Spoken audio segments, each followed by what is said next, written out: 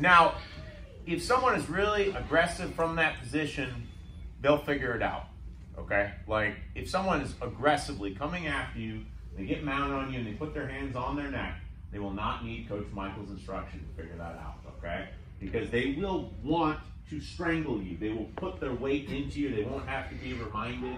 You're like all doing it like nice and you're still choking the person. Do you understand? Like, they will come at you hot, all right? And it will be very easy for them to figure that out. So understanding how to get out of this is just critical self-defense stuff. So,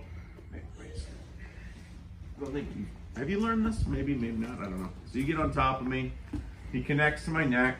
I'm gonna come up, I'm gonna grab as close to his hand as I can with the wrists, okay? I'm gonna pull, my chest is gonna go forward, my shoulders are gonna go back, and my elbows are gonna come down to the mat. And you keep that tension on like you were gonna choke me. And try to get those hands back to my neck. It's incredibly difficult, right? So all I'm doing is I get low to the hands, thumbless grip, nice and deep.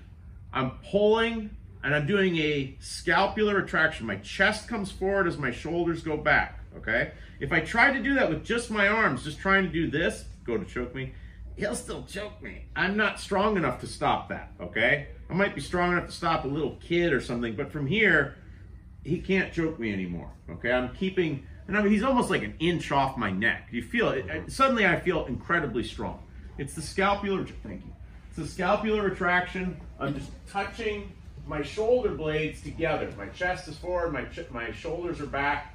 Get those elbows down. A lot of people still leave their elbows out like this. This is no good.